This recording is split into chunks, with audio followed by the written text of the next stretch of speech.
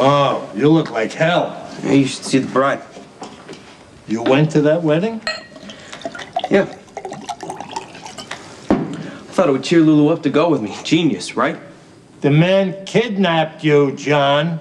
You should not have gone anywhere near Corinthos, with or without your nutjob girlfriend. Relax. I came through without a scratch. But I may have driven Lulu over the edge to complete insanity. Give me that. Oh, I'm well past the drinking age, thank you. Why don't you listen to your father? He's trying to help you. Oh, look at what we got here. The next generation of yes men. Lulu is not good for you, John. She's not good for me. Let me tell you what I've done for her since I've met her. After you tried to kill her, she has been kidnapped, shot at, attacked, and now Lulu has completely lost her mind. She asked me for help, and I just stood there. It's hard for you to understand, but you're better off. I'm better off, or you're better off? Oh, yeah, can't have your son and heir tied up with an unstable girl because God only knows we Zakaras are a bedrock of sanity. Andrei Karpov is using Kate's shooting as a distraction to land one of his shipments right under our noses. It's time to teach him a lesson.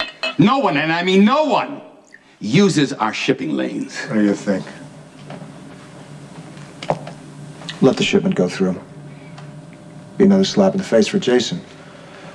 He might actually take care of Karpov for us.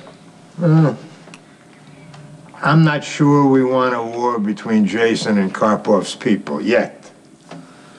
What about you? You want to weigh in? Oh, no, it sounds like you guys got it covered. Where are you going? I'll know when I get there.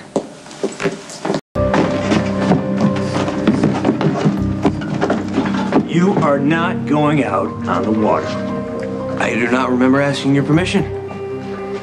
Johnny, you're way too drunk to drive a boat. Come on. Let me take you home, sober you up a bit, okay? You want to bet my little boat can run circles around that Russian freighter, huh? I can't hear you!